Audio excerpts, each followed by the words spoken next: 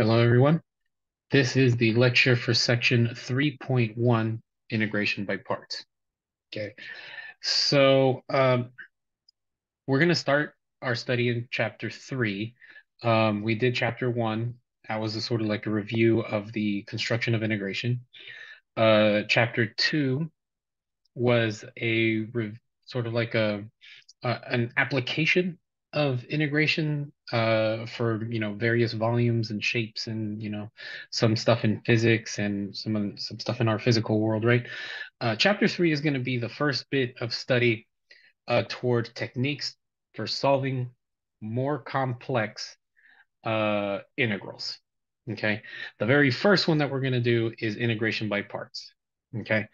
Um, so like I said, this is one of the techniques. We're going to be doing a number of techniques for how to solve an integral. Okay. And these are all techniques. You can pull them out and use them, right? Whenever you see fit, whenever an integral sort of meets sort of certain conditions or, it's like sort of like you know, it's one of the many tricks that you have in your hat, right? Okay.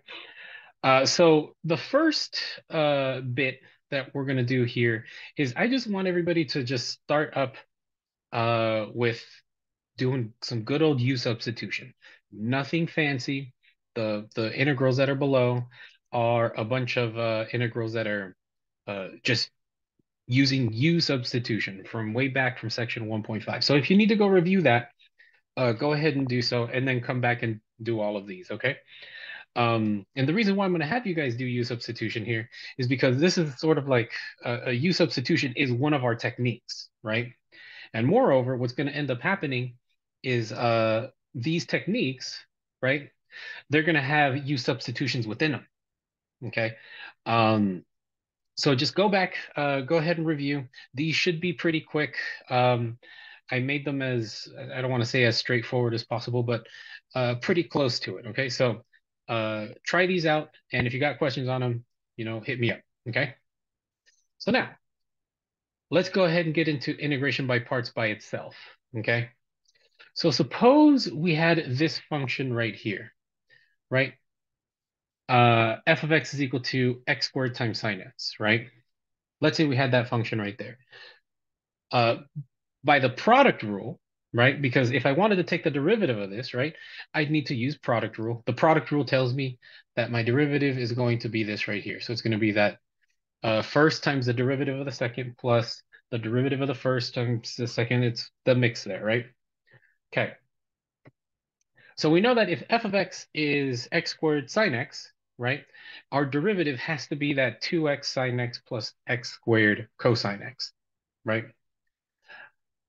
Now, what we've learned up to now is that if I have a differentiation, right, then the integration sort of undoes it almost, right, with a difference of a value plus c, right? So integration and differentiation, right, taking an integral and then taking the derivative should be sort of opposite operations of each other, right? Sort of like when if you add something, right, you subtract it in order to get rid of it, right? If you square something, you take the square root to get rid of it, right? So if we take the integral of f of x, f prime of x dx, right? If we take the integral, then the integral and the derivative should disappear, right? So then that means I'm taking the integral, sorry, of this thing, right? And like I said, since the integral and derivatives are opposites, we should get f of x back, which is this right here, differing by a constant value c, right? And it turns out the above, right? The above statement uh, is true. The statement that I have highlighted in yellow there, it is true, right? However, the hard part is this, that you guys see this thing right here? It's really hard to see that that is the product rule, right? Going backwards, right? Um,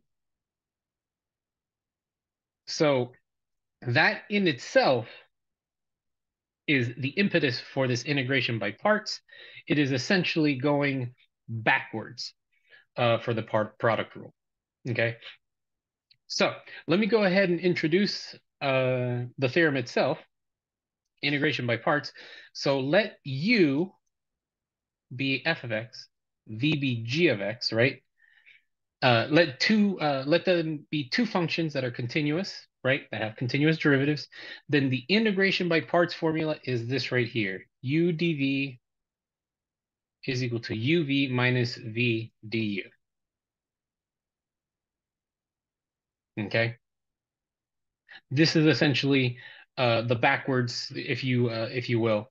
This is the backwards way of sort of undoing a product rule. Okay, so the problem is this: that notice that we have a u and a v, right? So when we do an integration by parts, we have to choose our u and our v. Okay, now the natural question that comes out of that is, well, how do we choose u and how do we choose v? How do I know if I'm choosing one correctly and not the other one correctly, right? Okay. And the way that we resolve that is by using this acronym, LIATE or LIATE. Okay. Everybody learns this for Calc 2. Okay. Um, and what the acronym does is it'll give you sort of like the best choice for you. Okay. It'll give you the best choice for whatever you should be. Okay. So I made this table here to sort of signify what's supposed to be chosen for what, right? So the higher on the list, right? The better the choice for you, right? The lower, the worse the choice for you. Okay. So the very best choice for anything to make it equal to u for integration by parts is anything that is a logarithmic function. It doesn't matter which one, so it can be log base a or ln, right? That's the very first thing that you should go for to let u equal that, okay? Next one is inverse trig function. So anything arcsine or cosine inverse or tangent inverse, that's going to be your choice for u. That's going to be the best choice for you, okay? The third one is algebraic functions. Okay, anything that has a polynomial, including a rational function, right? So, polynomial over polynomial, a rational function. If you have anything that looks like that in your problem, that's going to be the best choice for you. Okay. Next one down is trigonometric functions. If you have anything, sine of stuff, cosine of stuff, secant of stuff, tangent of stuff, right? Then that's going to be your next best choice. Okay. And last, absolute, well, yeah, the worst that you can choose for you, right, is exponential function. So, and it doesn't matter which kind of exponential function you're talking about, either e to the stuff or a to the stuff, right? It doesn't matter which one. Just anything that looks exponential is the worst thing to choose for you. Okay. Now, why do we do it this way? One, LIATE is usually a pretty useful acronym to remember in order to do integrals just in general. Okay. But there is another reason for it. Okay. And you'll see in the process when we do it. I haven't shown you guys a process yet. I haven't shown you guys an example. But once I do an example, you'll see what I'm talking about here. That what we need you to do, what we need our substitution u to do, right, is that under differentiation, hopefully, somehow, some way, that function, that type of function sort of disappears. Okay. So that's why I say here that the order provided by our acronym LIATE will produce the quickest reduction under differentiation. Okay. So what does that mean in terms of, like, let's take a logarithmic function, right? The second you take the derivative of a logarithmic function, right, it's going to be 1 over whatever that is, the logarithm disappears. Okay. You see what I'm saying? Right? Inverse trigonometric functions, those are the same. Those are a mixture of 1 over the square roots of 1 plus x squared or something, right? The second you start taking the derivatives of tan inverse and cosine inverse, right? Those, Wonko inverse trig functions, they disappear, right? Make sense? The next one down, right? Algebraic functions, we know that, let's say you had an x to the fifth, right? You take the derivative of it, it's going to be x to the fourth. The next time down, it's going to be x to the third. The next time down after that, x squared. Okay, that's what I mean by reduction, that if you had an algebraic function, you're at the will of the power of whatever, polynomial that you're messing with. Okay, so that's usually the best way to sort of describe why we have to use LIATE. Okay. Okay. So now let me get into an example of how to use this. Okay. So let's say we have right here, let's say we had to evaluate this integral right here, x times cosine of x. First of all, I want everybody to notice that what we have here, we cannot use u substitution. Our run-of-the-mill section 1.5 u substitution, we cannot use it here, right? So we have to figure out something else, right? And this is where we're going to use integration by parts. So what I'm going to do is I'm going to first start by classifying whatever I have here, right? And I have two things here. I have, make sure that that's the, nope, there we go. I just need it a little thinner. That, and then I have a cosine of x. Okay. So the cosine of x, that is a trig function, right? And x, right? That is an algebraic function. So I have my sort of classification down. I have an algebraic function times a trig function. According to LIATE, right? My u should be that algebraic function. And that's exactly what we're going to do. So here goes the process. Hopefully you guys are ready to write this down. So as LIATE states, I have to let u be that algebraic function. So u is going to be x. Everything else is going to be dv. So everything else is the cosine of x dx. Okay. Now, I need now du. Okay. So if I take the derivative of u equals x, right, then I get dx as the derivative here, right? And in this column, I'm going to go backwards. I need v. So that means I am going to integrate both sides. Okay. So what did that do? The integral of the left-hand side is going to give me my v. The integral of cosine of x dx, if you guys remember that from Calc 1, right? The integral of cosine is positive sine.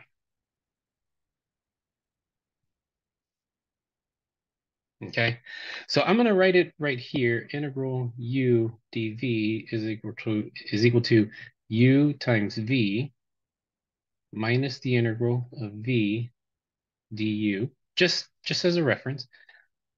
I'm going to start plugging in all of this stuff according to what I see here. Okay, so the integral of u dv. So I have here a u. Let me actually write this here. Let's go ahead and use our light blue. I have a u and a dv, right? Is equal to u v x sine x minus the integral of v times du, which is dx. So now notice what happened, right? This is now x sine x minus the integral of sine x, and the integral of sine x, if you remember that one from Calc 1, right? That is going to be negative cosine x. Okay, and this simplifies to x sine x plus cosine of x, and I forgot a plus c at the end since this is an indefinite integral. So my f of x, right? Actually, let me do it this way. The integral of x cosine of x dx is equal to x sine x plus cosine x plus c. And we are done.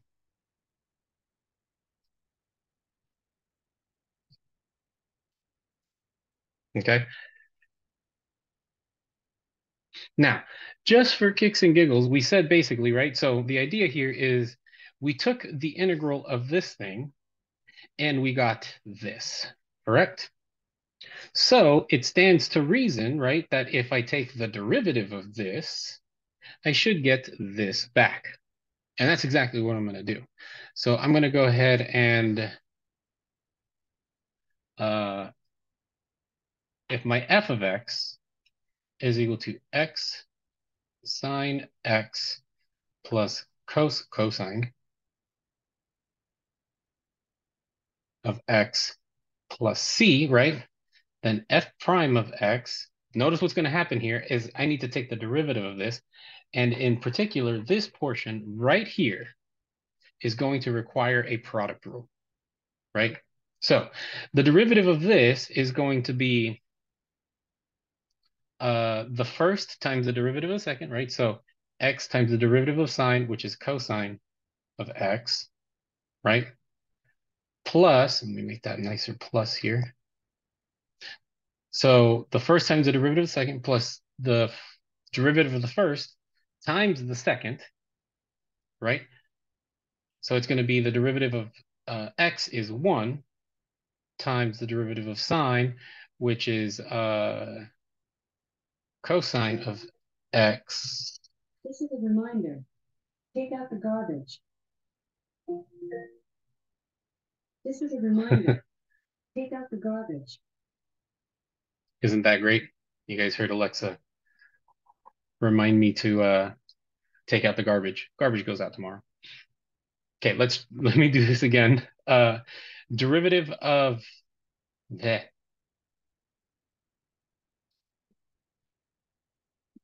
got me out of whack. Okay, let's try this again. The derivative of the first times the second. So that's going to be 1, let me do it this way, times the second, so sine of x, plus the first times the derivative of the second, so x times the derivative of the sine is cosine of x, right? Plus the derivative of cosine, which is negative sine of x, plus the derivative of a constant value, that's going to be plus 0, right? Let me clean this up a little bit. So it's going to be sine of x plus x cosine x minus sine of x. And then the plus 0 is there, so I can just get rid of it. But we see here, there's a plus sine x and a minus sine x. So all of this is equal to x cosine x. So there we go. We checked it. Okay. And that is the process in and of itself for if you are unsure of if you did your integral correctly, right?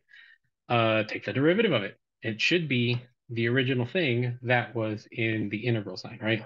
Because that is equal to that. Okay, let's do one more.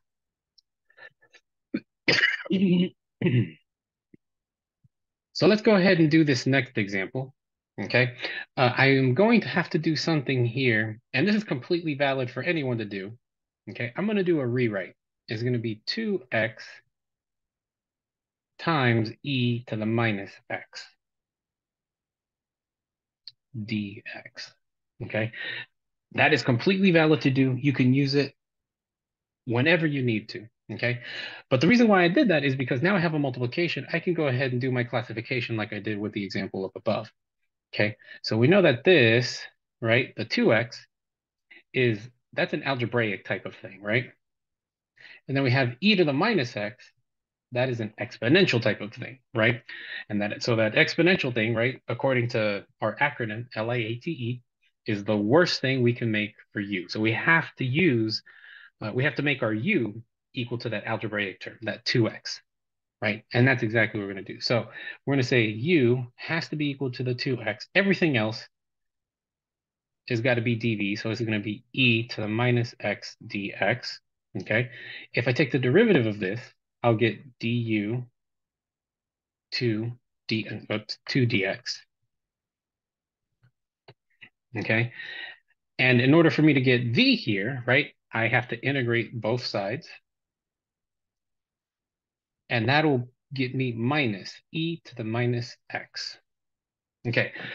Once I have this done, right, I can go back to integration by parts and start filling in the stuff. So this is going to be equal to u v. So 2x times negative e to the minus x minus the integral of v minus e to the minus x times du, which is 2 dx. Okay, clean it up a little bit. Minus 2xe to the minus x minus the integral. And it won't be a minus anymore because I have a negative, and I forgot something here. There's a 2 out in the back. I can pull that out front, so it's going to be positive now, 2 integral e to the minus x dx. Okay? Using u substitution on this tail, right? Because he already did it. That was this bit. We have a solution for this already. It's going to be minus 2 x e to the minus x minus 2 e to the minus x plus c. And we are done. Here is our final answer. So what I want to do now, right? Like I said, this a good double check is if you to find out if you did your integral appropriately and correctly, right? Is you take the derivative of it, and it should be what was in the integrand before, right? So I'm going to go ahead and say like if f of x is that thing right there, minus 2x e to the minus x minus 2e to the minus x plus c. And if I take my derivative of x with respect to x, right, I should get the thing that I had from before. So that's exactly what we're going to do. And notice, in order for us to take this derivative, right, this portion right here is going to require the product rule. Okay, so let's go ahead and do the derivative of this. So the derivative of negative 2x, right, is going to be negative 2. So it's going to be the derivative of the first times the second. So times e to the minus x plus the first minus 2x times the derivative of uh, times the derivative of the second, right? So minus e to the minus x, right? Minus right here, right? 2 times the derivative of 2e to the minus x, right?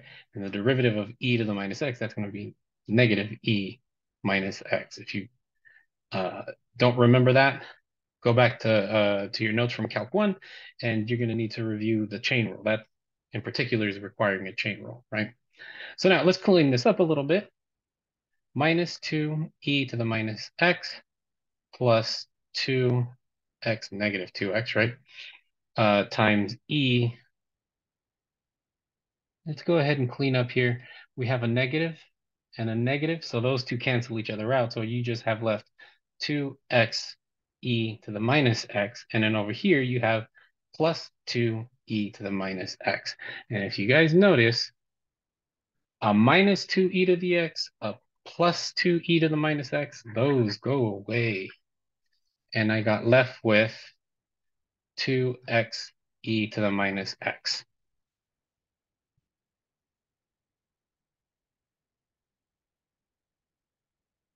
Okay.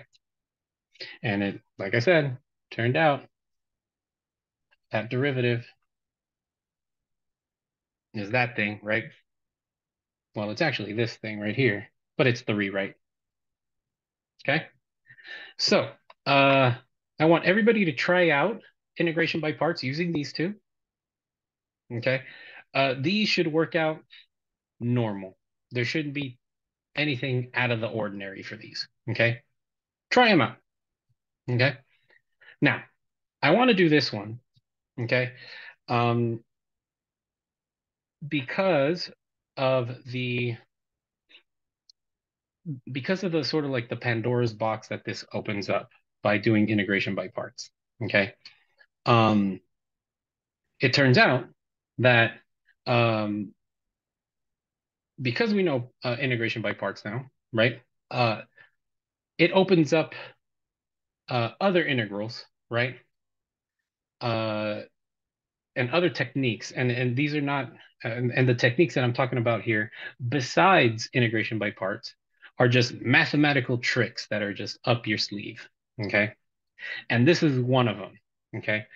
I would go ahead and contend that even though we're going to use integration by parts for this one, right? Even though we're going to use integration by parts for this one, uh, very few of you will be able to figure it out without seeing the trick that lies behind it. Okay. And believe me, this one sort of racked my brain pretty good for a good hour. Okay. So let's go ahead and get started with it. I am going to still do integration by parts. Okay. And as usual, I'm going to go ahead and classify what I see, right? So I have this thing right here. Let me draw it. Let me underline it nicer. Okay. And you guys hopefully remember there's supposed to be there's that invisible one that's there, right? So we have an invisible one there as well, right?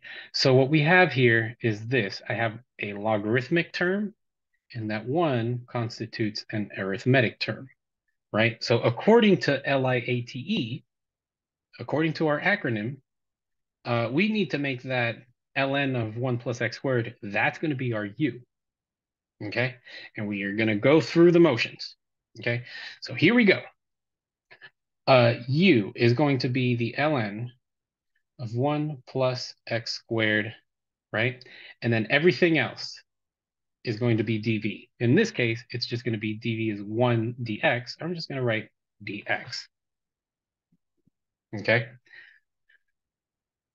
Du is going to be 2x over 1 plus x squared dx. If you need to figure out how to do this derivative, it's a chain rule using the ln rule. Okay. And then if I integrate both sides over here, right, this is going to produce v is equal to x. So from here, I'm off to the races. Okay. Uh, it's going to be uv minus the integral v du. So uv x ln 1 plus x squared minus the integral of v x times du, right? Which is going to be 2x 1 plus x squared dx. Okay. I'm going to clean this up a little more. X ln 1 plus x squared minus 2 times the integral x squared over 1 plus x squared. Okay. Okay. Here's the thing that really hurt my brain. Okay. And I have to show you these. These are, I call them cheap parlor tricks, just because they look so cheap to do, really. All right. Um, so let me just go ahead and write it out. I'm going to be in particular looking at this integral right here. Okay. So I'm going to break that aside. I'm going to go over here. So the integral of x squared over 1 plus x squared dx. This is completely valid, okay? 1 plus x squared minus 1 over 1 plus x squared. So notice that I added and subtracted 1 on the top. So I changed nothing, right? But in doing so, I get this, right? I can associate however I need to 1 plus x squared minus 1 over 1 plus x squared, right? Integral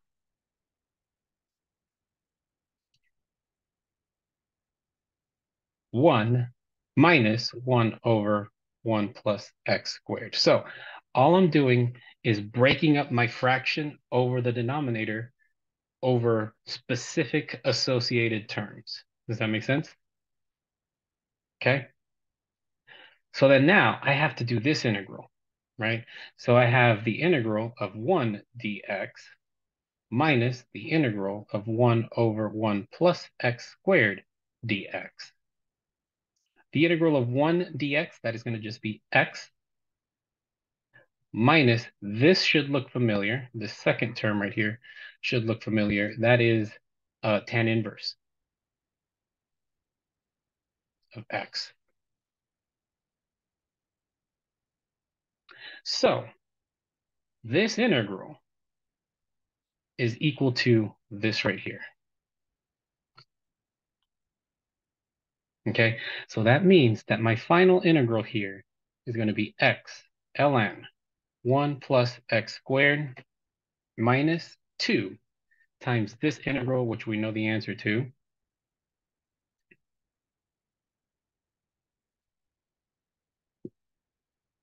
plus c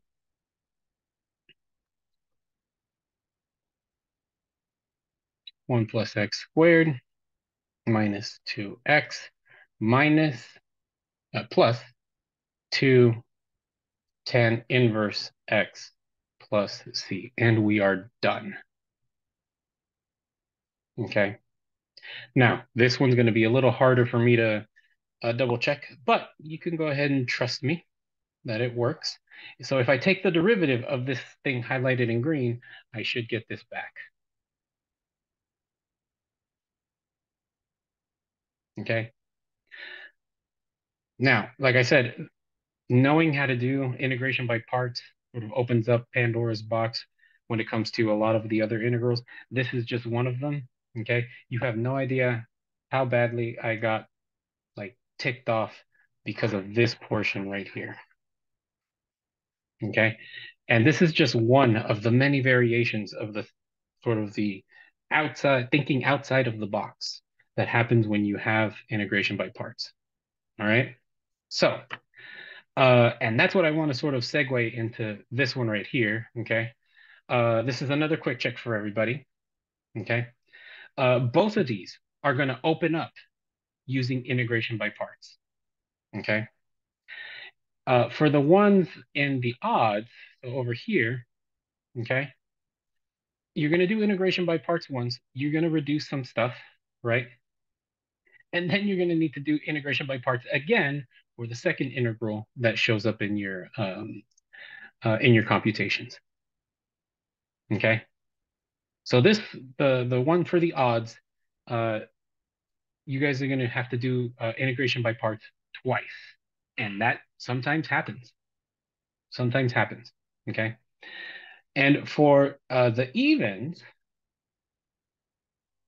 okay, for the evens, what's going to end up happening is if you take, so you're going to do the exact same thing. You're going to try to do integration by parts twice. And what's going to happen is you're just going to keep sort of canceling yourself out, canceling yourself out, canceling yourself out, right? But what you need to do in order to stop canceling yourself out, right, when you do this problem, is we're going to use some trig. You're going to need this expression, okay? And by using this expression along with the integration by parts that you do the first time, right, you're going to reduce the statement uh, down to something nicer, right? In To a point where you can manipulate the expression back and forth. Okay, both of these are fairly difficult. Make sure you keep a track of everything. Okay, um, write down every step if you need to, like on your paper, bar stuff away, separate stuff away. Do so. All right. Okay. So, moving on now. Okay. Um, now that we know how to do integration by parts, right? we need uh, the expression for how to solve something under integration by parts, right? And that is essentially this right here, right? So the process is still the same, completely the same, right? But let's say you want it over an interval a to b, yeah? Then it's going to be from a to b minus the integral from a to b. You basically just plug in everything as you know to do, right? So uh, that brings us down to our next example down here, okay? Um, let's say we wanted to find the volume of the shape modeled by cosine of x from 0 to pi over 2 rotated over the y-axis, okay, using the shell method. So if you guys remember shell method, that's the one with the cylindrical shells, right? So soda cans, okay? So the first thing I want to do is, let me scroll down a little bit. I want to go ahead and draw this shape that's going to be generated, yeah? So I'm going to go ahead and insert draw shape. I'm going to slap down an X and a Y. Wrong color. Look at me go.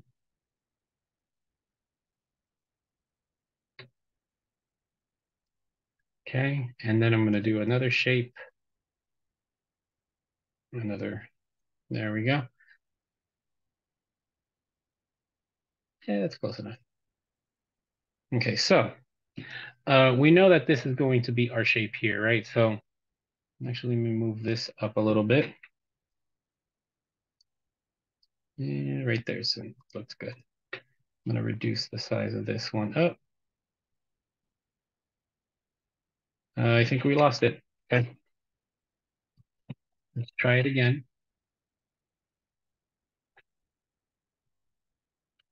There we go. And I want it in the black ink. There we go. All right. So we got it back. So my shape, as we can see it from above, right? It's going to go up to 1, and then it's going to go over here to pi over 2, pi over 2, negative pi over 2, right? And my shape sort of is that hump from cosine, right? It's going to be sort of like that, right? So there's my shape. And like I said, it's rotated around the y-axis, right? So this is spinning this way, like this, right? Okay, so the drawing for this shape is going to look something like this. This is sort of like the shape that we're going to be playing around with here. Picture like a mound of dirt, this time for real, a mound of dirt, right? In the shape of cosine. Okay, there we go. So now let's go ahead and draw one of our representative shapes for cosine, or for the cylindrical shell method, right? And that's going to look like something like this, right? Uh, here's one of our shells right here. Actually, I need to make that a little thicker there to provide some thickness right there, and then right here about, right? So you guys notice this. Here is one of our cylindrical shells.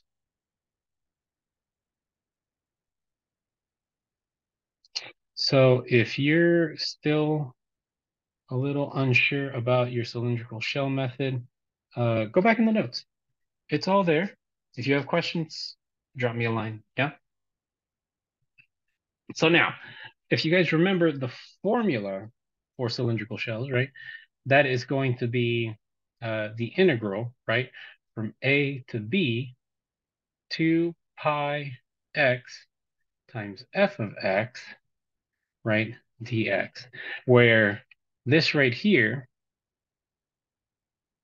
this right here was sort of like the volume of this cylindrical shell. And we're talking about the soda can. Remember that? Let me actually redraw that one. Looks to be a little, there we go. Okay. It is the volume, right, of the thickness of the soda can, right?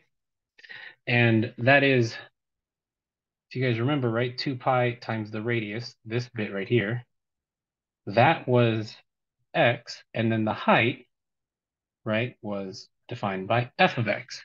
That's where we get x times f of x, right? So we're off to the races at this point for this one, right? So it's going to be the integral from 0 to pi over 2 pi times x times my function itself, cosine of x. Okay. Now, 2 pi, that is a constant value. That pops out front, right? Integral. Oh, sorry. 2 pi. Integral from 0 to pi over 2 of x times cosine of x dx. Whoops, dx. Since we know that the thickness of my soda can, right, that is going to be my dx. You guys remember that, right? All right. This is great because if you guys remember from the very first example, we've already done this integral. This integral right here required integration by parts, right? So it's going to be equal to 2 pi times, we know what the integral of this is x sine of x plus cosine of x evaluated from 0 to pi over 2. Okay, I'm going to go ahead and expand this out. So it's going to be 2 pi times, I'm going to use big brackets here,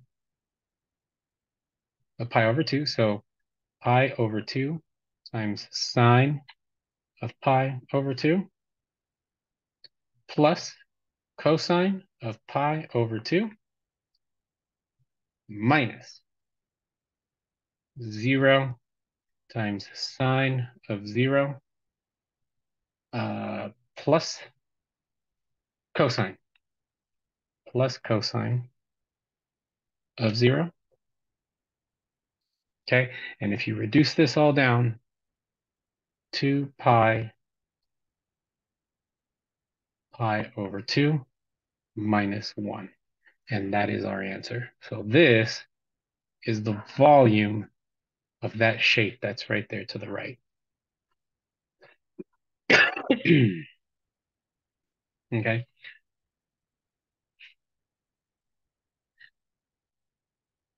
So this is what I want to say for integration by parts. It, like I said, it opens up sort of Pandora's box to what we can handle. We can handle much, much more complex integrals from here on out. Okay. And that in itself brings up problems that, like you saw before, right? Some integrals will require cheap parlor tricks. Okay. Or will require you to use U substitution more than once, sometimes twice. Okay. I will say this, right? For all the problems from below, I won't make you do it more than twice. I think above that is cruel and unusual punishment. Okay. Um, so yeah, I believe that is it for this section. From here on out, it's lecture questions. So try these all out. Okay. If you have problems with them, let me know. Drop me a line. Send me an email. Okay. Besides that, I'm all done here. Happy studying.